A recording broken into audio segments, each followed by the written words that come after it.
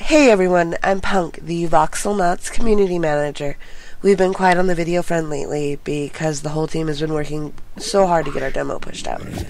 During this time, I've also been building our new website and writing a massive launch blog that will showcase a ton of new and super exciting information that I've been waiting to share with the community. As we've started to bring our various systems online, there have been a lot of discussions about the UI and how people play and experience the game.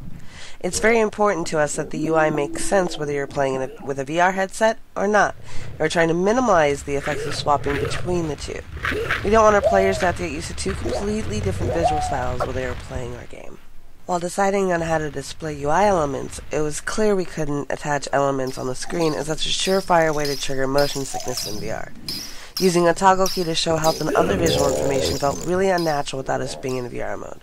We want things to feel fluid and natural in both modes. For this video, I've turned off all of my UI elements minus health. I'd like to focus on that, and admittedly, we've still got some programmer-created placeholder art for a few things, and they just aren't ready to be shown off until Jansu gets his hands on them. I've been testing this for a while now, and I'm really excited because I get to talk about it.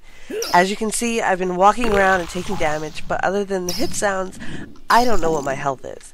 This is a problem. So I'm just going to go ahead and take a look up. There it is.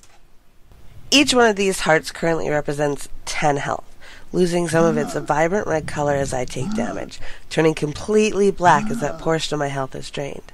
One thing I really like about this is the way that it comes in and out of the screen. I can flip up and back down for quick checks of my health as I'm running around like a maniac, or I can take longer looks if I think it's safe enough. Another cool feature with health is that your hearts are also visible to other players around you.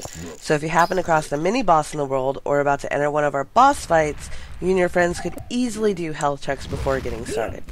This information is also displayed during fights, so you have real-time feedback on how your allies are handling, or maybe not handling, some of our more deadly abilities, other than them just falling over.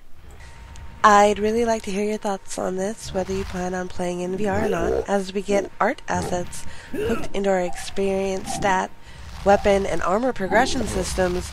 I promise to share at least some screenshots of these on the forums, if not some videos too. Thanks for watching.